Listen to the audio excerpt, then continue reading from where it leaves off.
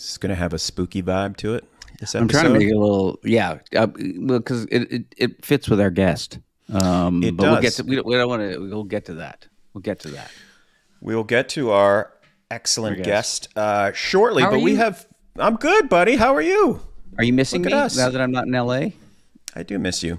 I was do in miss LA you. for 3 months, and I think we saw each other twice. It was not enough, but those moments were. We saw each other more on Touched me. online like this. Yeah, than we did. I felt like I was though talking to you nonstop. So I very mean, let's nearby. not. I mean, you weren't abandoned. We were. No, we were it was nice. deeply in contact. Yeah, and I got to see Christina. That's Tom's wife. Anyone who doesn't know that, And that's a far superior visit than me. and your kids. Yeah.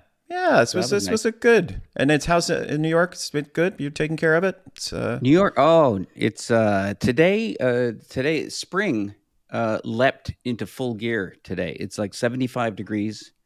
Leaves were just like screaming. They were sprouting so fast. It was just sounded like a horror show in the park. Screaming leaves is always a good sign. Just, I'm sprouting leaves. Filled Ow! with photosynthesis and joy. Of course, it's New York, so no one paid any attention. So the screams are left unanswered in New York, in the canyons of those buildings. Hey, we have to do a couple things that are important. First of all, we need to remind if you're enjoying our content please subscribe, please like and subscribe, and please leave some comments and all that stuff. We read everything. We look at all that. Yeah, stuff you like, don't like, whatever. It's we would love to hear from you, and please click on that button there or whatever you need to do to get us full time into your homes. Both on your podcasting apps and on or if you're watching us on the YouTube. All that stuff. We they want to hear from you. Push. We love you and want to hear from you. And speaking of that, we have some very special Patreon members that we want to call out today. Yes, because we've decided to try and make being a Patreon member less lame. We're going to gonna actually try to get some stuff done. We're going to pay more attention to our loyalist listeners. Is that accurate? Yes. Does that make sense? Loyalist is a word, isn't it? But that would not in that context. Loyaler sounds weird. All right. Oops, I don't need that. Do you have the list, Dave? Yeah, hang on. I do. What are you doing? Do you have the list? Do you not have the list? I've got. Are you making a call? What's happening over there? No, people. I was getting a calendar alert. Oh well, this is important. You got to focus on this. Put your calendar away. So we want to thank some of our patrons. Do you have the list in front of you, Tom? I do. You want me to start going? Okay. Well, the second one you should. Definitely. We've got Ben Kaboom. Thank you, Bill Wheeler. I mean, I believe he's near and dear to my heart. Chipney, Chris Hartman, Christine Herholtz, Christine Terbige. That's. Look, if you're not gonna take this seriously, I'll take over. I'm trying. I am trying. Yeah, I'm not sure how you pronounce that either. Terbige. Yes, Terbige, but we're grateful, Christine. Wherever you are. Thank you. We'll try to get someone to get us a phonetic reading on that. Yes. We have Emily Fagan, Evie or Evie, Gus Olson, Hella, Jean Anzulis or Jean our very Anzulis. Own Jean Anzulis. Yes. It's that Jean Anzulis. Yes, now I recognize. I would think so. Yeah, we love you, Jean. Who's been on the show? Joshua Colkins or Colchins. Yes. Joshua Colchins, Marty, Max Ampero, and Melinda Banks, who I know quite well. The bearded UFO guy, Gaz. Virginia 4, Y. Duran, Bjorn Newhauser. Do you have the rest of the list there, Dave? Sure. Debbie Barlow, John Cook, KD, Steve Smith. That's an easy one. Yes. Thank you, Steve. This is Arlene Babka, and of course, last but not least, in any way, Igor Stojic or Ihor, if I believe that is the correct pronunciation of it. Ihor, maybe it's Stojic.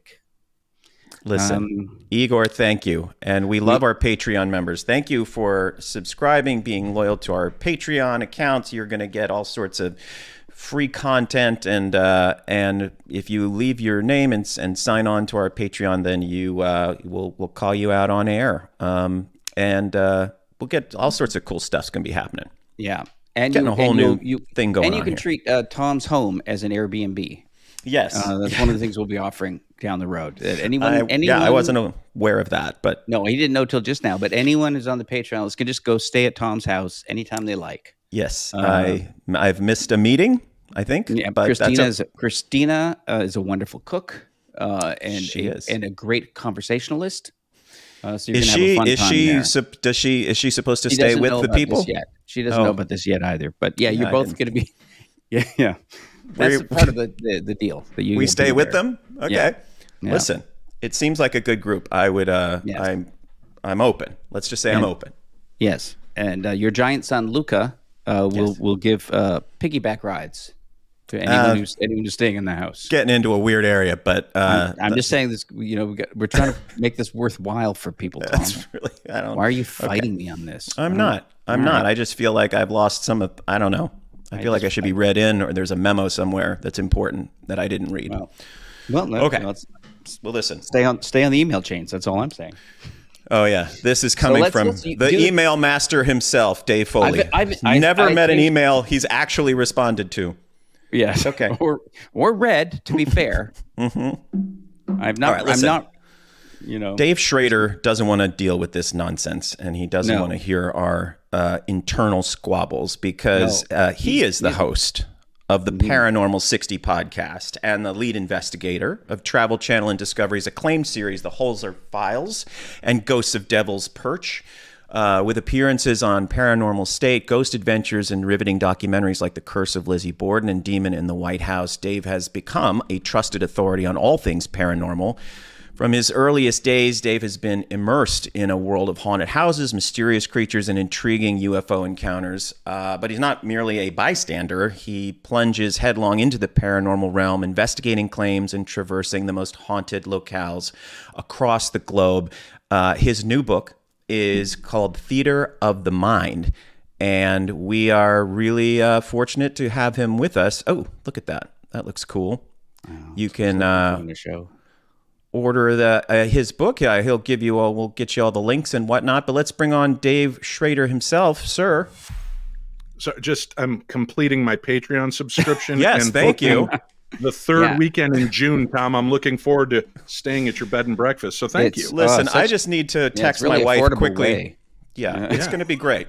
Don't worry. I already did that. I included the message right in there that this was taking place.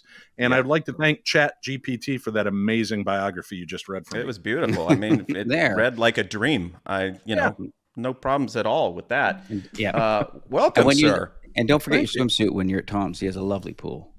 Yeah. Suddenly we have to wear swimsuits when we swim. Yeah, piggybacks with my son. It sounds all really wholesome, doesn't it? Like this is gone. Yeah. This has gone really. Swimsuits for the piggyback rides, but the swimming suit should be. Oh my dear! Oh my lord! I mean, Luca's a massive young man. He's a big fella. I mean, he can handle a piggyback, but I feel a little, awkward. Volunteering him for such activities with strangers, but listen, we do what we can. I can bring candy and puppies if it helps. How do we get out of here? How are you, Dave? Get to you, please. I'm doing well. Thanks a lot for having me on, gentlemen. I appreciate this. Oh, this is great. No, we're thrilled to have you. I'll be back again some other time. Thanks. Thank you. Great. I had the pleasure of being on your YouTube channel and podcast a while back, which was fun. And of course, we know each other from the world of fan festivals. Yes. And it's, I've invited you many more times. If you'd read the emails, you would know that you're always welcome. Thank you. I'll do that. Okay. There we go. Little backup never hurts. I have no argument against that. I'm not a good email reader. It's the envelope at the bottom of your screen. Should be to the left. And you click on that and have numbers. I get overwhelmed by the 4,000 DNC emails I get every day because I contributed to Hillary Clinton's campaign. Yes. And if you unsubscribe, though, it's true. It never works. I mean, the amount of time one spends unsubscribing. Yeah. Dave, okay. Well, just for your knowledge, Dave, yes. I I did find out that you can get unsubscribed from the DNC and Hillary's Only Foot website simply by clicking the unsubscribe at the bottom of that email. Well, I'm going to try then. Yeah, I feel like I've tried everything. Of course, you gave up a long time ago. The main thing I've tried is not opening my email. That works for you, but then you miss everybody else. He's doing that terrific. He's handling that part of it very well. Yeah, my managers and agents don't like it either. Let's talk the paranormal here. First of all, you cover a broad swath of you're out in the field. You're doing excellent interviews, and I'm curious what starts this for you? Was there a personal experience? Was it just you somehow stumbled into this phenomenon? Where does it start for you, sir? This Dave Schrader is a little boy. And it was. I was maybe about 3.5, and the ghost of my grandmother would visit me when I would go spend the night at my grandparents' house. Oh. And my mom thought this was just my brain's way of trying to process grieving, and I was very close with my grandmother. My grandparents slept on separate ends of the house. They loved each other very much, but my grandfather snored like a glass going through a chipper shredder. And so I would sleep in her room when I would go to visit, and I would, my mom would come pick me up, and I would talk about how grandma read to me last night or these things. And it just would happen all the time. And then once I got very specific, mom was telling me, honey, we've talked about this, grandma's in heaven. And I said, I know, and she misses us. And she was wearing a silly dress with dots on it, and she didn't have all of her teeth. And my mom was like, that's oddly weird and specific. And she mentions it to my aunt in passing, and my aunt still lived at my grandfather's house at the time. She was just barely out of teenage years.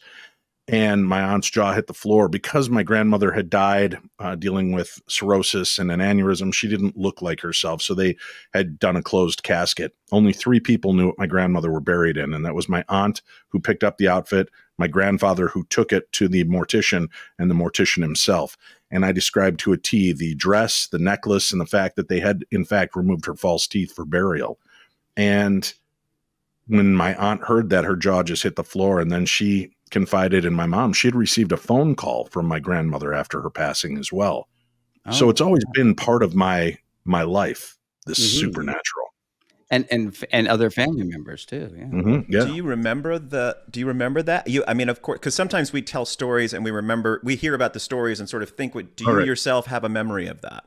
Not at all. And I'm very open with the fact I'm a skeptical believer. I believe because I've had experiences, but I also question my own experiences, wanting to understand what really takes place. So I'm so disassociated from that moment. I have only heard it through the telling from my mom and my aunt. And I had other experiences throughout my life, and I grew up in Medina, Illinois. Couldn't be any more white bread town in any city in the world, but I grew up there, and we had a very haunted little ranch style house. No clue why it was haunted. Never felt any kind of threatening or malevolent, but you could definitely hear footsteps. When you were downstairs, you'd hear somebody walking around, talking, and you'd go upstairs and there'd be nobody there, and you'd settle down, and then you could hear people downstairs. So it was always just weird combination. And my mom and aunt were kind of 2 of the main people in my lives, and they never shut that down. They were always reading some Stephen King book or Hans Holzer or Ed and Lorraine Warren, and they were very open about the high strangeness in the world around us. So when I had questions, it was always just tackled without it being taboo. Which is great. I think that's, it leaves one open and I was kind of a susceptible, I think because, I think we're just, all kids are, and it's just that, but that can easily get sort of shut down. I think all kids are sort of open to that. And so was that, were you, as you're growing up, thinking like, I want to engage with this in my life, or is that something that was kind of there, but you had other pursuits, or was this like, I really want to find out what's going on? Never, as a youngster, did I want to figure out the big questions. It was just always, oh, this is cool. What? There was a ghost there. There was this sighting. There was that. And there were just enough weird things that would happen throughout my life. I was driving with my friend Rick one day, and we were both maybe 17, 18 years old. It's a beautiful blue sky day, and we're driving past this old church near Roselle, Illinois. And as we're just talking, a lightning bolt hits the cross on the top of the church. Clear blue skies. And it hit, and we were mid-talk, and we're like, yeah, but... And we just kept driving. He goes, did you just see that? And I go, the lightning bolt hit the church? He goes, yeah. It's blue skies. There's not a cloud above. And we just both watched this bolt of lightning strike the church. I have no understanding that, but it's always been just enough things to keep me interested in realizing there's something much bigger going on than just the life that everybody gets up, puts on their pants, brushes their teeth, eats their breakfast, goes to work, wash, rinse, repeat. So I've been fascinated in keeping my eyes open, my ears peeled, and just trying to live in these little magic moments in between life. I'm curious. It was like you mentioned that your aunt was it said like an American aunt. That your aunt was also had an encounter with your dead grandmother. Are there more sort of incidents of with her and your grandmother, or other sort of paranormal incidents of other family members? Aside from a couple of dream visitations to my aunt, nothing else besides that phone call. My aunt had another very interesting element, and I talk about this in my book too, is it not this specific story, but the concept of time slip phenomena. And my aunt was living at my grandfather's home after my grandmother passed away. And my grandfather was a construction worker in Chicago, and he would come home usually, maybe eat real quick, and then head up to the Shamrose tavern at the corner to have a couple of libations. And then he would come home, and she'd hear him pull into the driveway, and the keys hit the counter, and he'd grab himself some water and then go to bed. And she heard all this the one night, and heard the bed creak in his room, and then the phone rang. And she reached over and picked up the phone, and it was my grandfather. And he said, hey, I don't want you to be worried. I'm going to stay at the Shamrose a little later tonight. And she's like, very funny, Dad. And he's like, what do you mean? And she said, I just heard you come in and go to your room.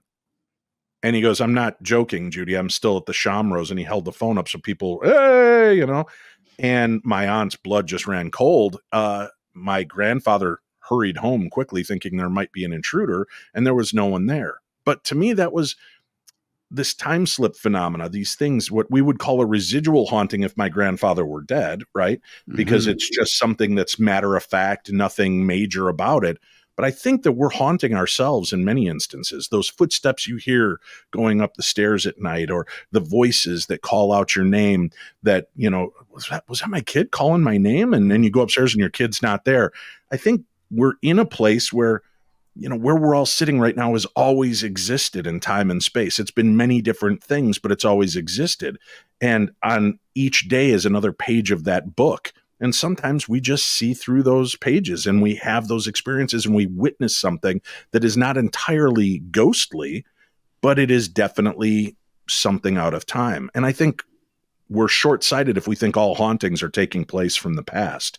Those bangings on the wall you may hear at night may not be from the past. It may be the family that's moved in 30 years from now that are remodeling the house at that time. That's cool. Is this, you mentioned time slip. Is that the overall theme of Theater of the Mind, or what is this book? What is its kind of purpose? Is it a compilation of best stories, or you tell us what's? Well, in Theater of the Mind, I've got a great little combination of stories that I've collected over the years from listeners and followers. Many of them have sent in their stories, and they're like, I just want somebody to hear my story, share it. Don't tell my name. I'm an attorney, or I'm a president. Somebody else. And they're just very cautious with what they allow out and what is to be shared. So some of the stories, I've just changed their names with their permission, but their stories are their stories. And I thought it was a nice way to take a wide swath, everything from the very first story about JFK being a time slip story to a haunted hospital that I was involved in, a ghost haunting a doll that was one of my personal stories. But then there's a story of a changeling in Ireland. There's a story of a doppelganger. There is a story of aliens, another story of UFOs, so there's a really good mixture of different style stories. And I didn't want it to just be a ghost story book or aliens or Bigfoot. I think it's interesting to see the book individually for each story. And then as you step away, you can kind of see how there's so many different commonalities and threads that run through these type of experiences that I think we may limit ourselves by trying to compartmentalize the experience itself. That ghosts fit here, Bigfoot fits there, UFOs fit here. I think there's a lot more to what's going on around us that ties it all together. No, I agree. I think that's something that when we had George Knapp on a while back, he talked Name about. Dropper. Yeah, yeah. Well, here's another one. He was saying that James Lukatsky, who ran OSAP, who came to the conclusion after studying, setting out to study UAP, but by the end of their research, he came back with that you can't study UAP or UFOs without also studying the paranormal, because in his view, after years of looking at all the data, it's all the same thing. It's all overlapped and it's all intertangled. So, I mean, is that sort of how you're feeling about it all now? That what we're basically looking at, I guess, a weave of reality that is one that maybe isn't as simple as we think it is. Right. And here's the brilliance and beauty of it all. Do you remember I think it was like the late 90s, all the rage were these goofy pictures you'd see at malls that were just wavy lines and weird patterns. And if you'd stand there long enough and kind of let your eyes gently cross, all of a sudden, there's the kids in the hall popping out of this picture, or the Statue of Liberty or something, right? And you'd be gave myself migraines doing those back in those days. Right. Yes. But it's there, and it shows you just how vulnerable our perception of reality is that by looking at this picture on the whole, it's nothing but squiggly lines. By allowing yourself to kind of become part of it, into the tapestry itself, a story unfolds. And that sounds all woo-woo and tree huggery, I know, but it's true. Look, I mean, that was a perfect example of how we can perceive different things and why some people do not have paranormal experiences and others may. Because how many times did you stand there next to your friend who's like, yep, Statue of Liberty. Oh, that's the lion from the Wizard of Oz. And you're crossing your eyes and getting closer and backing away, and you can't see what they're seeing. Doesn't mean that it's not real. It just means that you perceive things in a different way, in a different light, and a different texture than other people do. And some people may have more facility for adjusting their point of view, I guess. Exactly. Right. Because I forgot the question I was going to ask. Somebody else talk. Yeah, no, I mean, I think we had started this whole idea of because Dave had, been kind of looking into the UAP issue and making, friends and contacts with people who were, in government or in the military, and we were going to talk about this, that was what we were going to figure this out. And then slowly but surely more of the I'm sorry, go on. No, I was just going to say, I mean, it's just, it just, you start to, drift this way and that with the, just vexing weirdness of it all. And I was open, like you, had early childhood kind of ghost experiences, lived in a house that seemed, I'll lay it down. That house was haunted. Tom's haunting is pretty extreme. Yeah. I'm open and I have found, you mentioned immersing or getting, kind of if you sort of dive into this subject and the picture becomes clearer. I'm wondering how literal that is, because I feel an uptick in weirdness since having, now 50 conversations about this in an organized fashion, as opposed to before. I have really had moments where I went, what the fuck is going on? This is getting a little intense, and I'm curious if you've had that happen to you. I mean, you've been out there. I want to talk to you about investigating haunted houses and all. That's like my dream job. But tell me do you feel that? Do you feel like, I'm exposing myself to this phenomenon? And yeah, I think the more you open yourself up to it, the more it becomes prevalent. It's like, all right, I always use this excuse, but it seems to be something universal. I'm a Minnesota Vikings fan. So I went out to buy myself a PT Cruiser one day because I love that old 1930s aesthetic looking like an old gangster car. And I get there and they're out of black and they're out of silver and they've got purple left. And I'm like, well, I'm a Vikings fan. That's pretty cool. Nobody else has got a purple PT Cruiser. Everybody's got black, white, and silver. So I buy a purple PT Cruiser. And the way home, I see 20 purple PT Cruisers.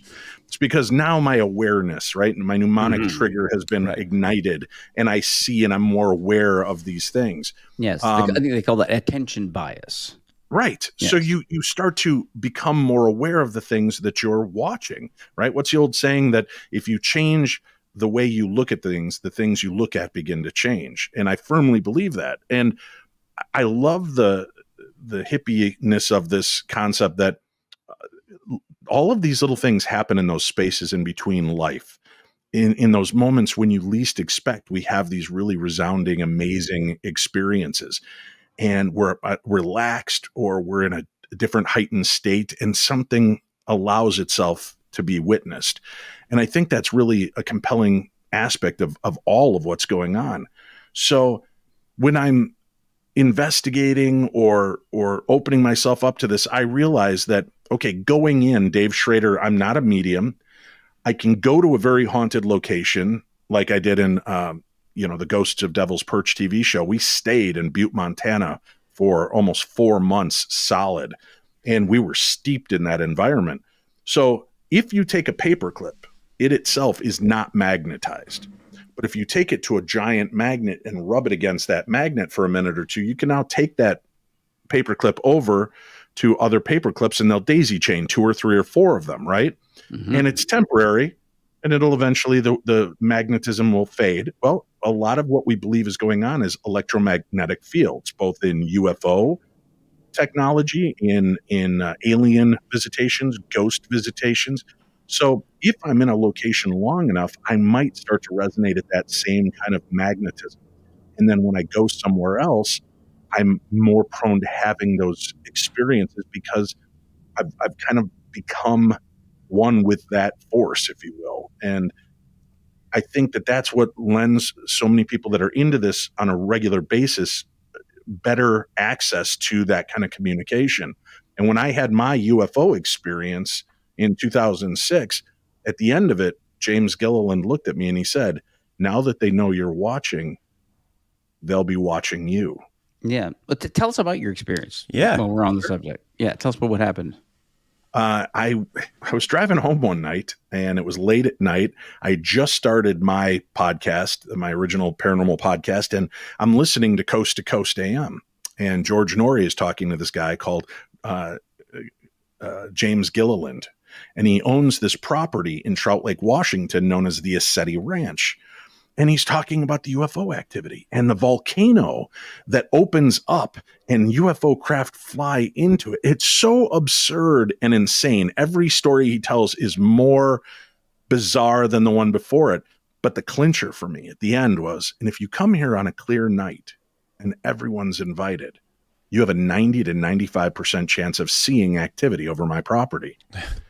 Within 30 days, I'm on his front door. Mm-hmm. And I just went and I didn't go into, I didn't want him knowing I'm coming. I didn't want anything set up.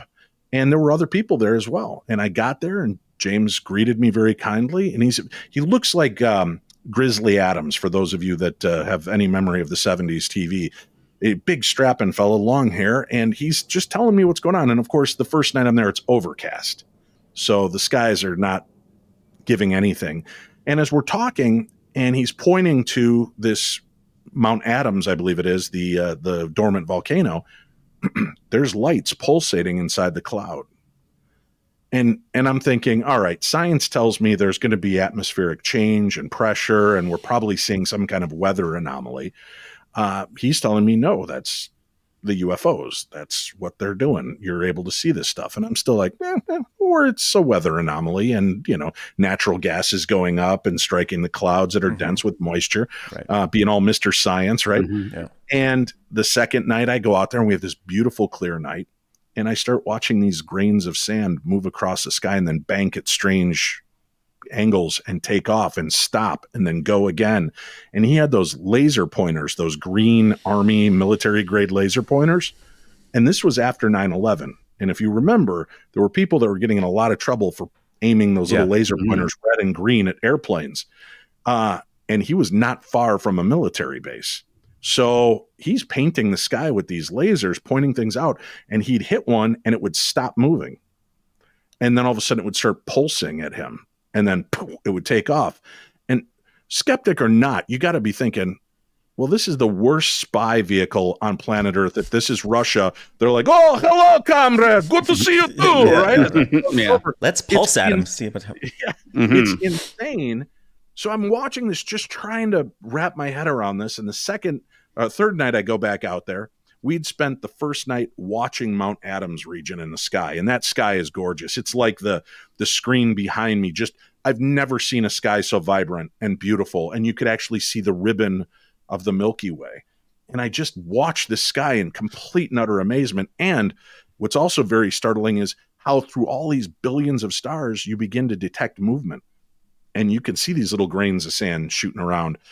And I'm still questioning what I'm experiencing. But at one point, I walk out into the field and I turn around and I face James and his house and all that property. And I'm looking, thinking, what am I missing this way? We've all been focused over here. Maybe the real light show's back here. I stood out there for about an hour, and he had these tall groves of pine trees. And this thing comes flying out from behind the trees, and it looks like a stingray, not a plane, but the water creature. And it's fluttering across the sky, and it's glowing blue. It was so absurd looking that it was like a 1980s music video effect, like very early 80s. Distance are you from this object in your mind? I'm maybe 100 yards away from this thing, and it's about the size of my hand at that size, watching it flutter out from behind the trees and take off. So I do the one thing I never saw coming. I start running towards it. And as I'm running towards it, I'm keeping my eyes open. Now, mind you, I have a phone with a camera, although 2006, it's a flip phone with a 2-megapixel picture. So it would have been nothing that would have been seen. But I wanted to keep my eyes on this thing. And it was fast. I mean, it moved through. But I'm grabbing rocks up off the ground and I'm chucking them between the trees, waiting to hear as it hits a screen that he has up there, right? Figuring this guy's screwing with us. And there's nothing. And I walk between those trees and I'm lobbing rocks and pine cones and there's nothing. And I go walking back and James is just standing there all chill. And it's very dark out and, just beautiful. And he goes, what'd you see? And I explained to him what I saw. And without missing a beat, he goes, yes, those are half biological, half mechanical craft. The skins on them allow them to get in between dimensions. Now, mind you, I just saw this. I have no better explanation. And I looked at him like, what drugs are you on? Yeah. But I had no other way to ascertain what it was I saw, make any sense of it. And the real twist for me was this part. I at the end of the night, I drive down the hill. I go to bed in the little Trout Lake Motel. It's this beautiful little cabiny hotel. And I go to bed, and I'm on the road all the time, like Dave. And I'm locking my door, and I latch it, and I chain it, and I bolt it, and I go to bed. And I wake up in the middle of the night to the sound of thumping, like somebody running in my room, and I hear my door slam. And I get up, I'm like, what the hell? And I get up and look, and sure enough, the chain is swinging back and forth on the door, goodness. And my door's unlocked and opened. So I'm looking, did somebody break in? And then I'm like, well, how'd they get past the chain and the little bolt? I can't fathom what's just happened. In talking to James a day later, he goes, well, you spent 3 days watching them. I think maybe they just came to watch you, which was real unsettling. It sounds all beautiful, fair, but only fair. Right. Yeah. It's the thing you saw sounds alarmingly like the creature in Nope. Did you to a degree, right? Yeah. And that's a great movie. If anybody has still not seen Nope, check it out. I have not yet. Wow, I know. Are you what kind of show you're hosting here? I'm trying. I'm Why working. Don't you just take yourself off screen and I'm the novice here. Watch the movie right now. I'm Joe Q Public trying to get hip to what's happening in the world here. Yeah. So what is the name of this ranch again? Where is it? Yeah, because I think I want to visit. Are they still getting Was it? Yeah, Sorry, you can still get there. It's ECETI, and I don't remember what that stands for, but go to eceti.org. That's his website, and he's always hosting some kind of an event there. So you can go, and you're welcome, and you make donations. You can stay there on the property. You lost me. You said is it Montana? No, it's Trout Lake, Washington. Trout Lake, Washington. Yeah, so it's not far from Oregon. It's right over the border, basically, and you're right there. So it was really a remarkable experience. Yeah, and so you also got a little bit of what the folks over at Skinwalker call the hitchhiker effect. Yeah. Which is which for people who don't know, that's the notion that when you view a UAP sighting, when you're exposed to these things, that often you will be followed by other extraordinary events. Yes. That weird things will just start happening. Like people that have been to Skinwalker have, weird cryptids, 7 foot tall bipedal wolves showing up in their yards, or blue spheres showing up in their children's bedroom. So weird things like that. Yeah, and it's an astounding place. If you get a chance, and I've recommended it to so many people, only one TV show that I'm aware of took me up on it, and it was Paranormal State. The kids from Paranormal State back in the day, Ryan Buell and the kids, they used to go out demon hunting every week on their TV show, facing off against some other creepy immortal creature, right? And one day, Ryan and the kids call me, and they're like, "Uncle Dave, so this UFO ranch you keep talking about, how serious are you about your experiences?" I'm like, "Dude, I'm dead serious." And we just came back again. I went there with 2 of my other friends because I wanted to show them, and we had a crazy experience there. And as we're chatting about it, Ryan goes, "Well, we'd like to go there and do a Paranormal State field trip episode, and would you like to join us?" I'm like, "Yes, I would. Let's do this." So I'm on, I think it's season 2. It's an episode called First Contact, and you can watch it on the Max streaming service and Discovery Plus, I believe. But it's called Paranormal State.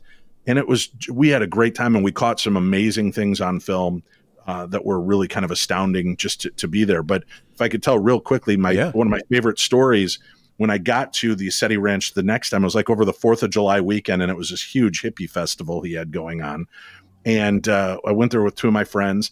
And when we first rolled up, there's beautiful clouds sprinkled in the sky. And there's this one cloud, and I've got to dig up the picture. I'll send it to you guys. And it's so funny because, they tell you, the UFOs hide in those lenticular clouds. And sometimes I'm like, this is a bit of a stretch that they're hiding in clouds. But there is a perfectly formed 1950s saucer type UFO cloud just hovering in the sky. And it's got the dome and everything. It looks like a 1950s UFO, but it's a cloud. Clouds above it are moving. Clouds below it are moving. It's sitting there. And I'm just staring at this thing, talking with my friend, and I go, that is the craziest. If those are aliens trying to hide, they are the dumbest aliens. And as I say that, this black ball starts undulating at the bottom of the cloud. Something's moving within the cloud. And I turned and I looked at her and I go, "Did you just see that?" And she goes, "Yeah, there was like humps or like a black ball dropped out of that cloud." And I'm like, "Yeah." And we just stood there completely blown away. We're in a field of hundreds of hippies. Nobody's paying attention to this cloud, and we saw this thing take place. So as the day progresses, clouds are filling the sky. And I go to James Gilliland. I go, "Dude, I think we're in for a disappointment tonight. You got a whole field of hippies, and there's no sky to watch." And he goes, "No, I talked to my friends. It'll be clear over our property." It'll be clear over our property. Okay, James. And hand to God, the clouds filled the entire sky, and there was this giant football stadium size hole in the clouds above us. And who are these friends he talked to? The aliens. Okay. So that was my question. Yeah, two-way communication. He had mentioned there was the skin and the half biological, half drone or whatever. I mean, did he specify how? Did he specify how he was communicating with?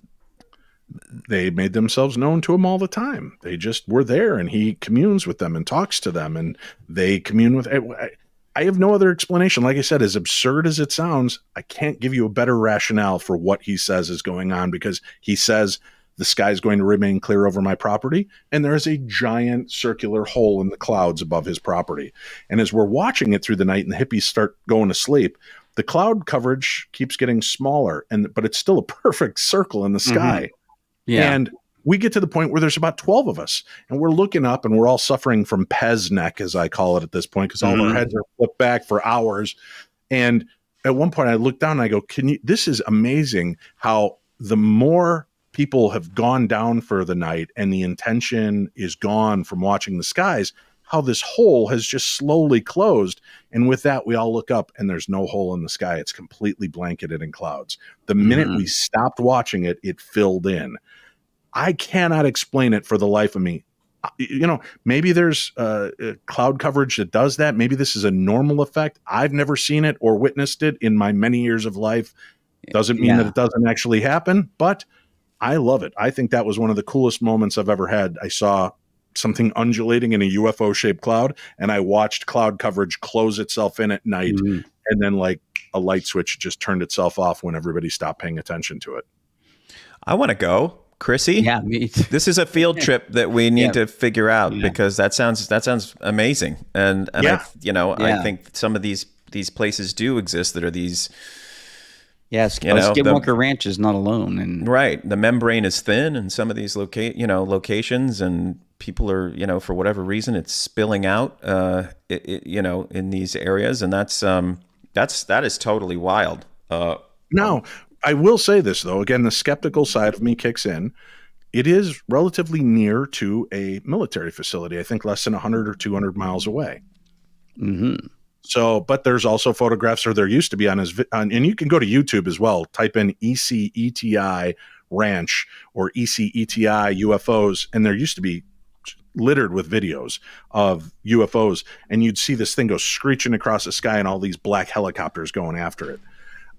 So is it military? Is it, again, if it's military and we're painting the sky with 30 green military grade laser pointers and it stops, I'm sure without a doubt that if we were doing that to military personnel, there would have been a convoy coming to arrest a whole bunch of hippies. Yeah. Jeeps would have shown up. Quickly. No doubt. And three times there, never once did anything show up that would say that military was behind it. No, and the location of a military, I mean, it does seem like military bases seem to attract this kind of activity. I was going to say, I mean, a lot of the weirdest stuff and the most documented stuff is coming from military bases and from military observers.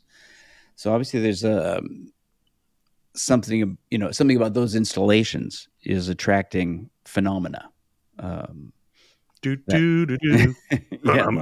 Yeah. I'm all about it. And it's amazing, but it makes you wonder, is it some kind of super technology we're working on? Is the reason that it's stopping and reacting to our laser pointers is because it's an unmanned drone of some sort, so we're not blinding the pilots? There's a lot of different speculation that goes along with it. But until I can get full answers, I can't just dismiss it. At one point, I'm watching this. It was maybe the size of like I don't know, like a thumbtack size light moving through the sky. And James hands me these like 3rd gen night vision goggles, and I flip them up to look at the sky, and I go, "Holy shit!" And he goes, "What?" And I said, "That's not one light." And I hand it to him, and it was this massive triangle going over us, but you could see the stars. Mm-hmm. But there was just the tip had a light to it, and it was moving across. And I'm like, how? And I put the goggles back up and look. And when you're looking through the night vision goggles, you cannot see the stars. You just see this black craft moving silently across the sky. Yeah, but to the naked eye, the stars. Yeah, the stars and one light, shining light, and that was it. Wow. That is crazy. Where do you hear, how do you find your stories? I mean, what's your? I mean, obviously, some come to you now because you're known and you're an expert on this stuff. But what other methods do you use? I don't want to brag, but I am a Golden Telly Award-winning international TV sensation of paranormal programs. But there you go. The point. Are you sure you didn't want to brag? No, hey, look, I'm having a T-shirt made up with that. I just think that's a lot of words. It's not so much bragging as it is just making sure you understand who I am, so that you don't think I'm nuts. That's why you're here. That would be weird if I was making those claims without it being on my T-shirt. Yeah. A lot of it was like that night, coast to coast. I just happened to listen. The guy throws out, "You're welcome here. Anybody's welcome. Clear night, 90 to 95% chance." Honestly, if I told you guys, there's a 95% chance that on this specific night, if we go to the Ford Theater, we're going to see Abraham Lincoln's ghost. You would go, even if you thought Dave's nuts, but you would go if I said, I'm telling you guys, it's a 90 to 95. That's such a huge portion to offer. So I just went. And I've always thought I didn't want to just be the guy behind the mic talking about these things. I lived through so many weird experiences. I want to go. And if you tell me this is taking place, I'll go put myself into that position and see if I can prove it to myself. Is it really happening? And there have been very few places that have let me down in the categories of high strangeness. But for the most part, I've had some really, really cool moments. And I want to say, in your also, like you were joking about, like, Dave's crazy.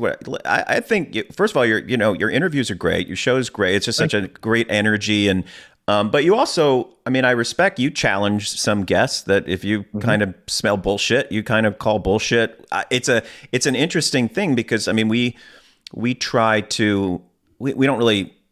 We don't do that so much on this show because it's sort of, but it's tricky. Sometimes you're like, you're listening, you're like, okay, how do you, how do you gauge that? How do you gauge sincerity in terms of who's on your show?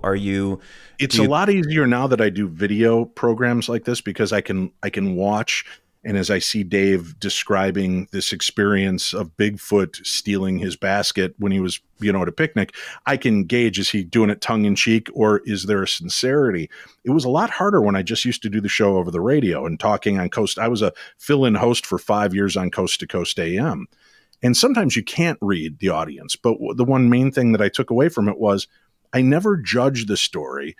I allow it to just breathe because some of the most ridiculous sounding stories to me, I would, Dave Foley calls in from Canada to tell me this story, and it's ridiculous. It's about these giant frog-like creatures that are known to do this, that, and the other. And, my producer and I are rolling our eyes at each other. Okay, Dave, thanks a lot. 2 days later, I get an email going, I want you to know, Dave, I have been on the cusp of suicide 2 or 3 times in my life because I've seen those same creatures, and I thought I was nuts. I thought I was completely insane. And now that I know somebody else has had this experience, so I've stopped judging so much just because it doesn't fit my lexicon or understanding of the world. And I've allowed that to be. But I also find that if you're talking to a guest who has good, fun energy and they're playing with you, Dave could tell me that story and I'll go, and just out of curiosity, were there edibles involved, Dave? No. I wish there were, but, and then you can just it's my way of politely saying, this sounds like bullshit and giving him an out and then letting the audience know, I'm with you. I know how nuts this sounds.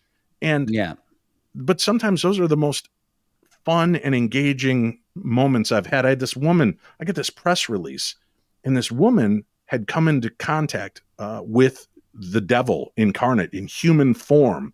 And she had this weird kind of relationship with the devil for years. And this PR person should have been given some kind of an award because it was so beautifully written. So I invite this woman on the show, and she is such a sweetheart. And we laughed together throughout the entire show because she understood how insanely absurd everything she said was. She got it. But she stuck to her story, which made me love her and believe her even more because she met the devil through an ad in the Penny Saver because she was looking for a dance partner to go to clubs and she didn't want to go alone. And I said, well, it's good to know that the economy is so rough that even the devil has to put an ad in the Penny Saver. And we laughed about that. When I knew I had her then, I knew we could play this little cat and mouse game. And throughout the entire story, as more absurdities would unfold, and the fact that he lived in a double wide trailer in Arkansas. Of course he did. And he had his concubines stayed in their little trailers on his property.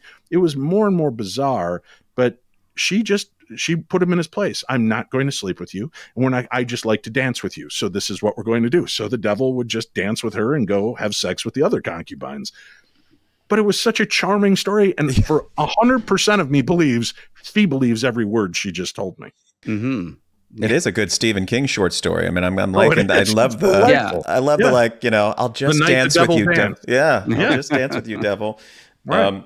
It is. And you know what? But there's that weirdness that almost protects the phenomenon from exposure, where it's like someone's story there is no logic. There's so odd. We're left to kind of just accept. I mean, it seems like what's becoming clear to me is that everyone has some firsthand or secondhand contact with the weird, the mysterious, the unknown that makes it far more ubiquitous than I ever realized. It feels like something that was, private to me. It's just very odd. But the moment you push a little, someone's got a story. I was curious. And the more you do this, the more you'll hear people go, Tom, Dave, I love your show. I listen all the time. It is the funniest show. I can't believe you guys believe all these morons you have on your show. They're so ridiculous. But when I was a kid, and then they launch into their own story, it's so dismissive of everybody and everything. But let me tell you about my one experience. So I find that people, it's a protection that they throw up, that they're trying to shield themselves from your scorn by, I'm much too intelligent to fall for everything else. Yeah. I'm not crazy. My experience, right. Yeah. And it's definitely, I know, it's like as soon as I started talking about these sort of things publicly, like I was startled by the number of people who would reach out to me some people I'd known for years who had weird experiences. And, at the time I had not had any experiences. Like, I did eventually attract a UFO into my life by talking too much.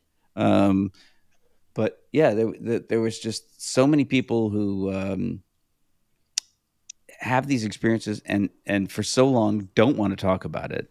Or, like there's that notion, there's that misconception that people, the people who want to talk about UFOs is because, they just really want to believe and they want to have seen a UFO and it's their, and so, it's a fantasy because it's something they really want to be true.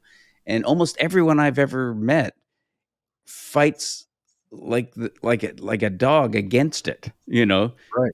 Do everything in their power to think of some other explanation for what they saw. And then they keep it a secret for as long as they can and only tell a handful of people because they don't want to be mocked. They don't want to be dismissed. And that's a lot of the sincerity I see in people that tell me their stories and they relate these tales to me. And I can see in their eyes that this is just as real as that favorite Christmas morning for you, that memory. And I'm always really kind of touched by when people decide to open up to me and share these experiences and stories, because, sometimes that is their deep, dark secret. That is I just want you to tell me if I'm crazy. Mm-hmm. Yeah. And you can say with shame from this experience. Exactly. Yeah. And it's so cool. But I do want to thank you, Dave Foley, because one of my favorite surreal moments in my life ever was being at one of the conferences with you, and you invited me over. We met down at the bar and you said, "Hey, I've got some friends joining me. Would you like to come have a drink?" And sure. So I get to sit down and there's Todd Stashwick from 12 Monkeys and Star Trek Picard, and Harry fucking Hamlin walks over and we're talking ghosts and UFOs and Bigfoot. And it was just like this surreal moment of, holy, this has touched everybody's life. It was so cool. And I love that Harry Hamlin drops this like 20-minute ghost story on us.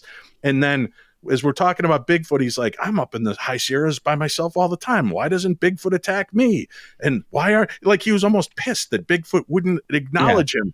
And then Harry Hamlin. Yeah. And then he's like, well, I'm going to bed. And he just walks away. It was just like this great moment of surreal nature. So I do have to thank you. That was truly one of my favorite memories. That was a fun night. I really liked that night too. It was a great conversation. Are there any topics you won't touch, Dave? I am not a big fan of most conspiracy theories. And you think that's kind of strange in this element, but I think part of it is just for my own sanity. Right.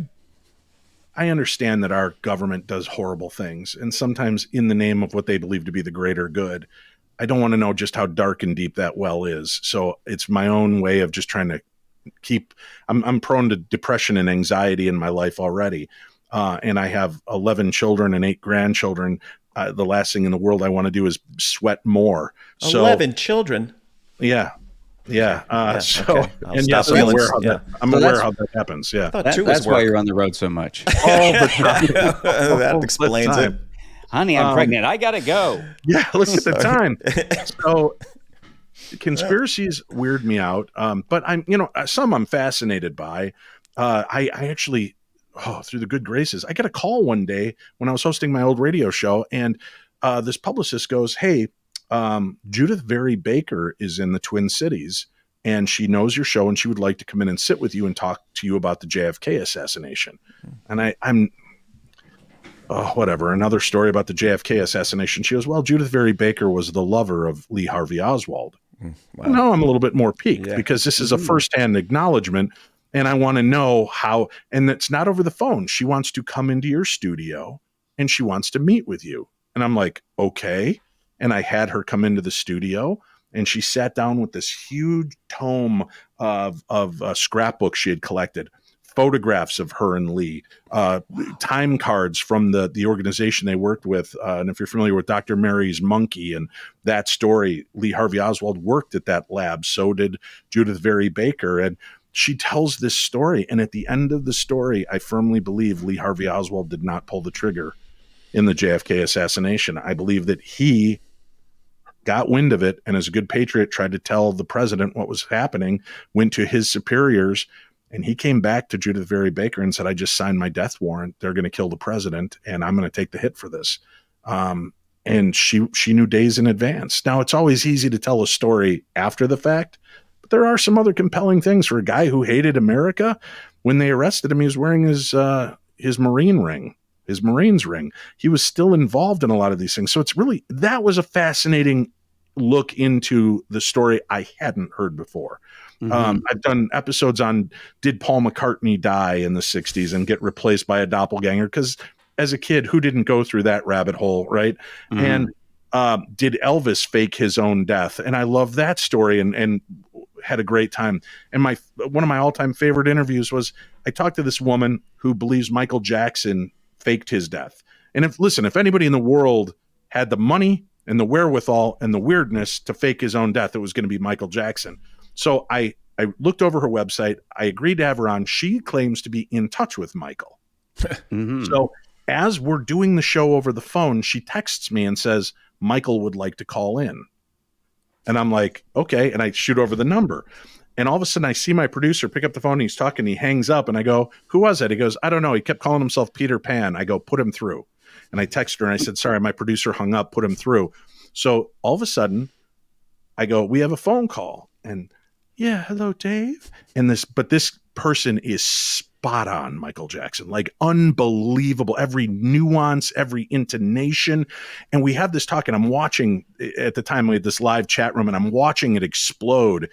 Half the group like, "Holy shit, he's talking to Michael Jackson." The other half's like, "This is insane. Why would you give this moron any time?" So we're sharing these stories, and there are a lot of weird things associated with, did he really die?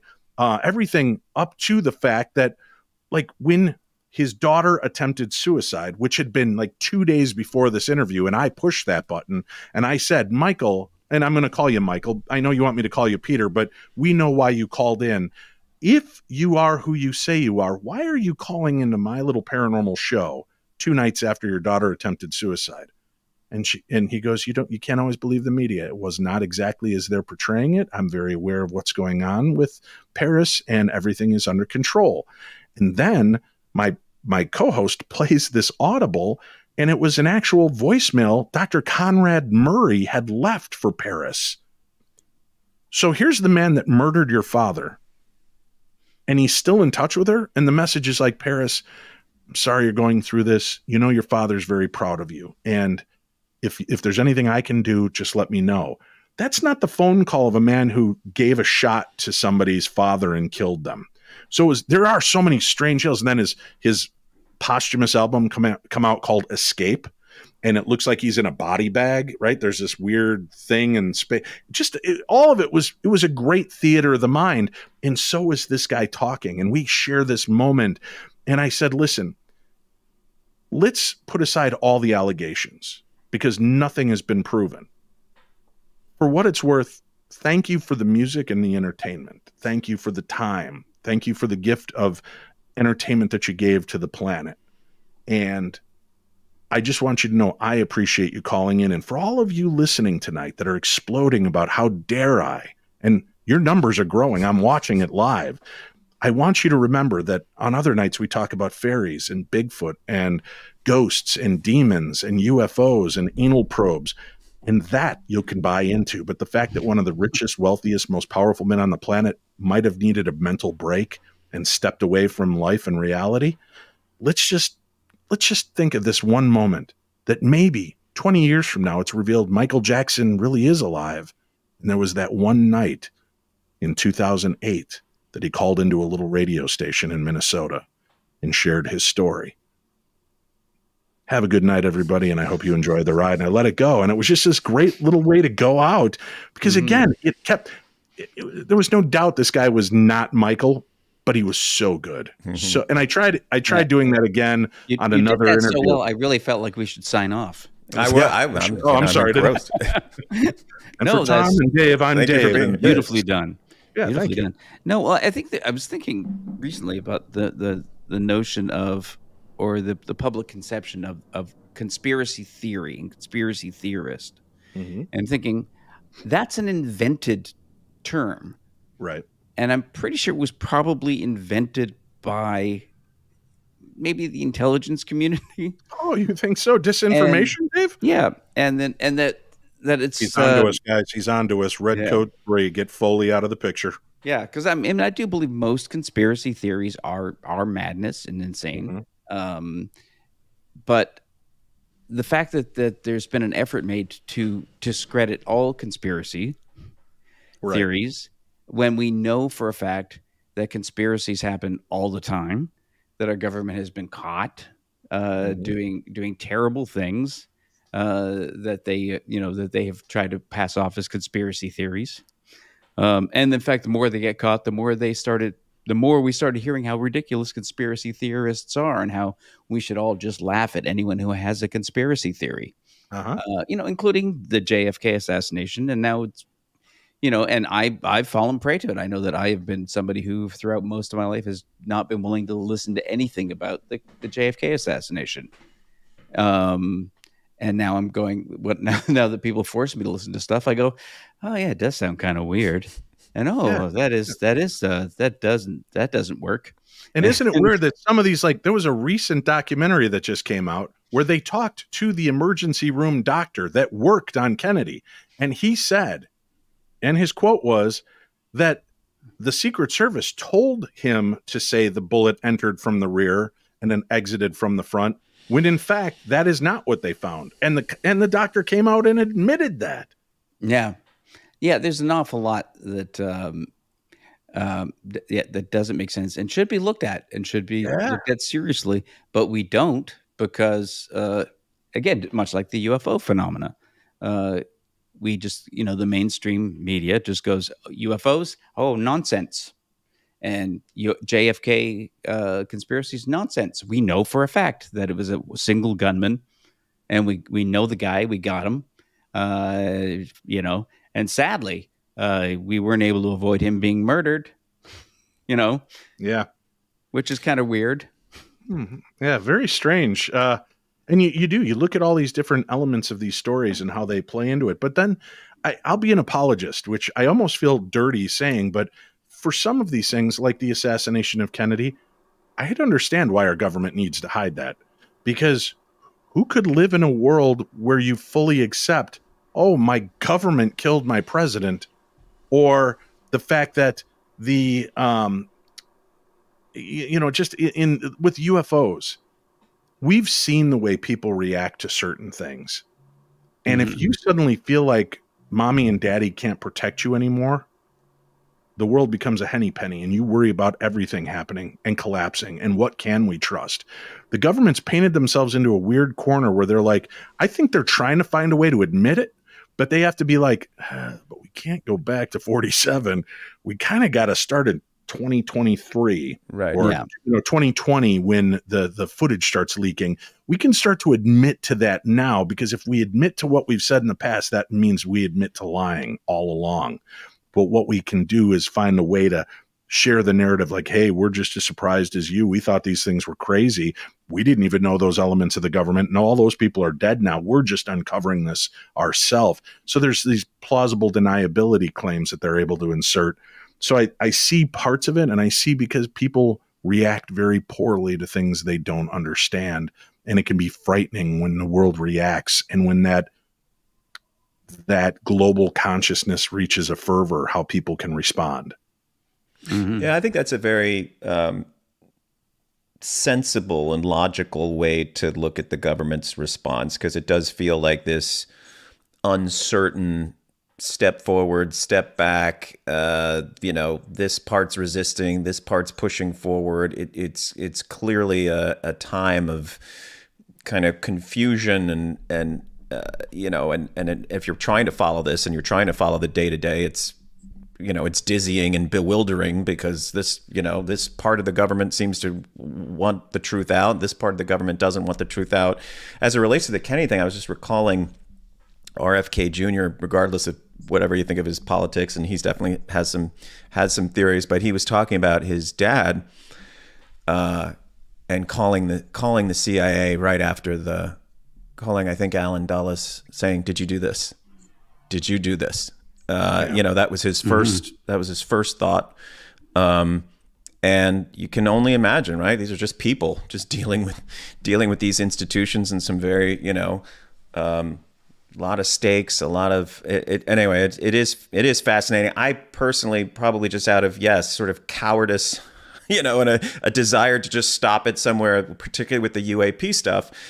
Because it does tend to just sort of pull you down into weirder and deeper and darker territory. And at some point I just decide, like, okay, I'm gonna stop here. I'll accept there are some discs maybe in some garages someplace, and we'll find out what they are, and I won't explore too deeply what our association with them is, or I think I'm about willing to go there.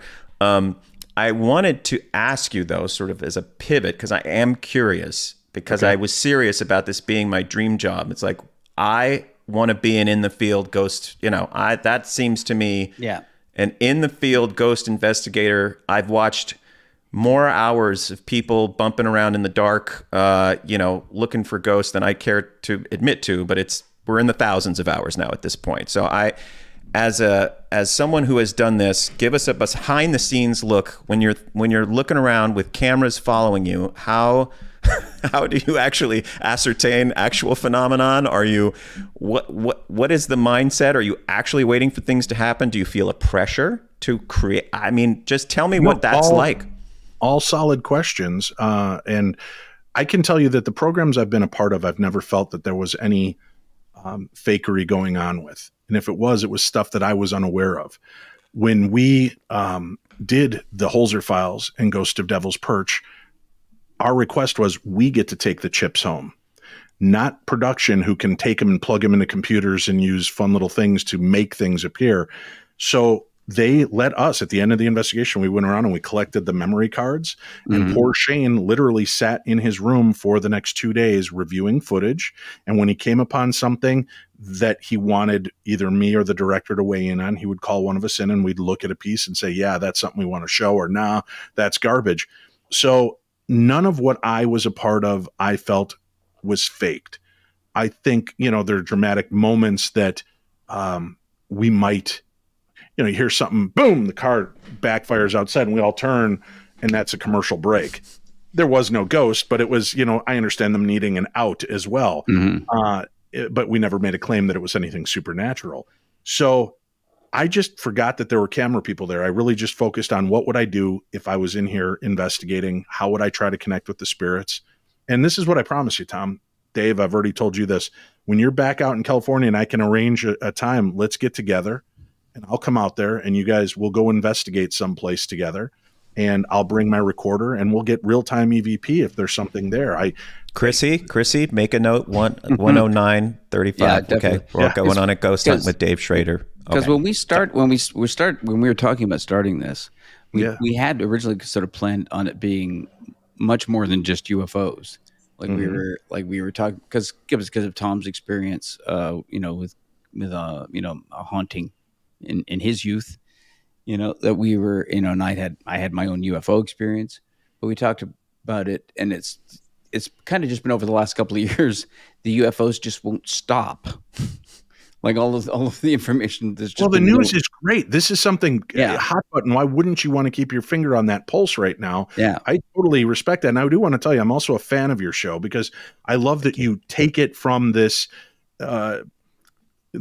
kind of esoteric sense of nobody knows what's going on, and you make it very accessible for all viewers and listeners to be a part of this ride with you. And I appreciate that. And I know they do as well, because you're not talking down. You can do it and have some fun and be tongue in cheek, but then get very serious about what these elements really mean about the bigger picture. And that's important. So keep doing what you're doing, man. That's fantastic. But I'll be happy to go Bigfooting with you. And go UFO hunting with you. And Stashwick said he'll come with us if we go out looking for UFOs. Oh, great. So good. Hamlin's on his own, though. He likes to just be in the high Sierras by himself. So well, Stash is fun. He's a good guy to be in the woods with. Yeah. We will figure that out because yes, I want to. Well, give me a good. What's one of your freakiest in the field moments, or what has stuck with you, or is there a particular like what the fuck was that, or something that you don't wish to revisit? Yeah, please revisit. There's nothing I've ever done that I wouldn't want to revisit, because I want to just keep pushing the envelope and trying to understand. I would say the very first episode I filmed of the Holzer Files. Who was Hans Holzer? Just give a brief, because he was that was a name I wasn't as familiar with. And that's sadly why our show probably didn't go beyond 2 series. I wish they would have called the show Holzer's Ghost Files, because at least the word ghost in the title would have attracted, what is this? Dr. Hans Holzer was a preeminent paranormal investigator in the United States. He was originally from Austria. He lived here and worked as a journalist, who then became involved in the paranormal field, tagging along on some investigations, and found that he was adept at doing these things. And he wrote over, I think, 180 books on ghosts, UFOs, psychic phenomena, witches. That's a lot of books. Holy shit. He had written a bunch of things, and he had all these case files that he had investigated. And I was lucky enough on my show to be the last program he ever did an interview with. Oh, wow. So there was that connection, and I had become friends with his daughter, Alexandra.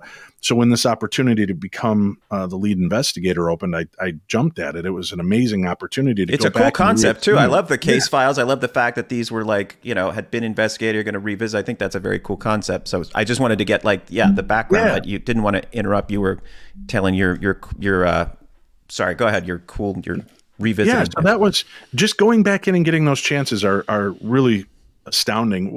And the first case we were going to dive into was the Whaley House in San Diego. And I thought, oh God, really, the Whaley House? Isn't there a better story we can start with? But Hans Holzer put the Whaley House on the map. He's the first one to explode the story of the hauntings that took place there. So I understood why they wanted to start there. And I went in, and I've been friends with guys and gals on every paranormal TV show since, Ghost Hunters launched in 2004, 2005. So I've known these people. I've worked with them. I love them. I respect them. I have been on like a dozen episodes of Ghost Adventures and Paranormal State and things. So I've been a part of the machine. And so we go to this place.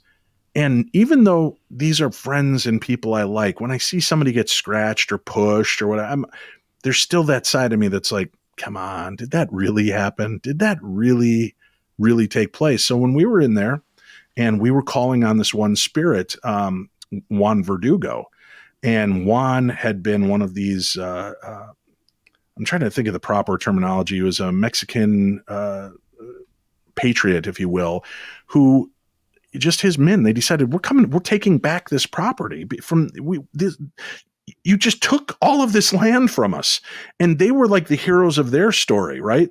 They were the ones coming back to do this. And the townspeople gathered up these intruders and did horrible things, from hanging them to making, I think Juan Verdugo was one that had to dig his own grave. Oh, God. And then they all shot him, including Mr. Whaley, and he fell into his grave and they buried him. And we believed that we had encountered this, and Violet Whaley had committed suicide, took her own life, sadly. And Mr. Whaley lifted her body, brought her into the house and watched her die, and then ran out to go try to find help. And by the time he came back, she had passed. And that's just tragic. And we were standing right near where Violet Whaley had passed. And we were standing in this archway. And that's where the original hangman's noose was. That's where they ended the life of some of these people. And we started engaging. And I said, Juan Verdugo, you were shot by Mr. Whaley. Were you responsible for pushing Violet Whaley to take her own life? And loud as thunder, a gunshot goes off in the house. And it freaked me and Shane and Cindy, the medium, out. And we're all like, what the hell? And I'm like, did we get that on recording? So we played it back, and we played it back like 3 or 4 times. And the third time we played it, you watch the episode, I go slam into Shane, and then I fall forward and I hit the ground. So what I had thought is, you guys, when you're watching these paranormal TV shows and it's all night vision, you have this false sense of security because it's all lit up for you. We can't see what you're seeing because we're in pitch black. We can't see the night vision lights. And I thought what had happened was a cameraman had come around me to get a shot and probably tripped on the carpet. It was that heavy when it hit me, and it slammed me into Shane, and then I fell forward. And when I turn around and there's nothing there, it just broke my brain. I could not process what just happened to me. And then I'm even questioning, did I just black out and think I fell? Shane jokes around saying, did that old man just have a heart attack? And I go outside and I'm trying to collect myself, and they had some weird stuff happen. Like we had our executive producer from Travel Channel had come to watch this first episode get filmed, and she was standing outside at one point, and they were talking about the ghost, and one of the light bulbs above exploded. So she was already unnerved. And then she watched this 6'1" strapping buck of a man get knocked around like a rag doll. And they called me over and they're like, did you fake this? And I'm like, no, I don't know if I blacked out. I don't know what happened. And they're like, we've watched this footage. And they said, come over and look at this. We can't wrap our head around this. And Dave, you've met me. I'm not a little guy, and I'm certainly not fleet of foot. And they rewind it and show it, and it looks like a linebacker hit me from the side. My hip lifts, my knees bend, and my ankles break. And I hit Shane. It's like somebody punched and lifted me. And I'm not a dancer. It's not like I just threw myself into this crazy pirouette and made it happen. Yeah, you'd have to be a skillful mind. Yeah, they just kept watching, and they're like, we can't fathom what just happened to you here. We cannot fathom what just happened to you. And there were people, these guys had worked on other paranormal shows, and that unnerved all of us. And Cindy and Shane stood up against the spirit. I did go back in by myself and kind of address the spirit and apologized for challenging Juan. And I'm like, I didn't mean it that way. I wanted to know, were you responsible for influencing her to do this as a form of revenge? It was not meant to be disrespectful, and I'm sorry you took it that way. We will be back. And I'm not going to run away. I want to tell your story, and I want to get it right. And I think it was the empathy and love that we showed on the show to the spirit realm and our commitment to giving them a voice that made the show so special. And I'm really proud of the 23 episodes we did. And I feel it stands alone, and it's not like any other paranormal show that was out in its time. And I'm really proud of those elements. Plus, we got a chance to play the actual audio, video, and photographs from the original investigations from Dr. Hans Holzer. So that was remarkable in itself. Is there a way to, or is it, can we catch it someplace? Is there a way to? Yeah. Tubi, the free TV service has it there. You can check it out on Tubi with commercials. If you have Max, the streaming service, it is on Max. Oh, so you can you can find the Holzer Files. You can find my follow-up series. Cindy and I went from 2 seasons of the Holzer Files over to Ghosts of Devil's Perch, which was the 4th season of an ongoing series. The first 2 seasons were Ghosts of Shepherdstown with Nick Groff and Elizabeth Saint. Season 3 was The Ghost of Morgan City with Ben Hansen, the UFO enthusiast and hunter, and Sarah Lemos, Jeremy Leonard. And then season 4 was a new team. It was Cindy, Keza, the medium, myself, and Katie Stafford, the tech. And we stayed for almost 4 months in Butte, Montana, investigating the claims at the behest of the mayor and the police chief. So you can watch Ghost to Devil's Perch there. I did a documentary called The Curse of Lizzie Borden that's there. So all of those are out and available to see. And hopefully people will check them out and enjoy them for what they are, because we really wanted to get the history right, and we tried to treat these stories with respect. But getting knocked on my ass was really a game changer for me, because I didn't believe that really happened, that something had that kind of force. I mean, look how long it took Patrick Swayze to learn to just knock a pop top off a garbage can. Telling you, that is fucked up. That's cool, though. I mean, not cool to get knocked over. Cool to hear the story. Probably not as much fun to get knocked on you. I feel, I got bit on the show. You can see the bite marks appear on my arm. I got knocked over a couple times. I split my back open going backwards into a bathroom, and I literally fell and hit the toilet paper roll. Not heroic in any way, but I split my back open. And people are like, don't you want to just get out of this? I'm like, no, I kind of look at it as a gift from the spirit realm. They apparently feel comfortable enough with me to engage me in a way that gets my attention. And then they see I'm not just going to run out and scream and not return. I go back in and I want to help. And I think that's why we got such good response from the spirit realm. My strategy will be to send Dave Foley in first. He's my canary in the coal mine. And we'll see what happens to him. I'm virtually canary sized. Yeah. What we could do is just put a rope around your ankle, Dave. So when you get in deep enough, if something goes bad, Tom and I will just drag you back. Carol Ann. We're going to send Dave in, and then we'll, get him all slimed. And this Canadian is clean. I'm pretty sure. Yeah. If I walk into a room in between the two of you, they're going to go, okay, which one of you guys is the ventriloquist? I'm ready. Dave, you're going. We're going to have, and Dave Schrader will bring us to some of the best haunted places just for, this is super fun, by the way. Reminder, so Paranormal 60 is the podcast. Yes. The book you have out is Theater of the Mind. No. Yeah. Theater of the Mind, Tales from the Darkness. And it's a good collection of about 15 different stories, everything from ghosts to UFOs to near-death experiences, monsters, myths, legends, the Bloody Bones Man, Black-Eyed Kids. So we try to cover a wide swath of strangeness. And that's available on Amazon.com. It's the only place I'm selling it is Amazon. So wherever you are in the world, you can buy it on Amazon in either physical form or ebook. Or if you'd like a signed copy, you can go to paranormal60.com and scroll down the front page, and you'll see the book there, and you can order a signed copy. And I'm pretty quick at signing and sending them out right away. So that's there as well. That's awesome. Fantastic. And you know what I'd like to do? I'll tell you what, gentlemen. I would like to, for your Patreons, you can hold a little contest, and I will give you a free copy, and you tell me who the winner is, and I'll sign it and send it out to one of your Patreons. Let's go. Here we go.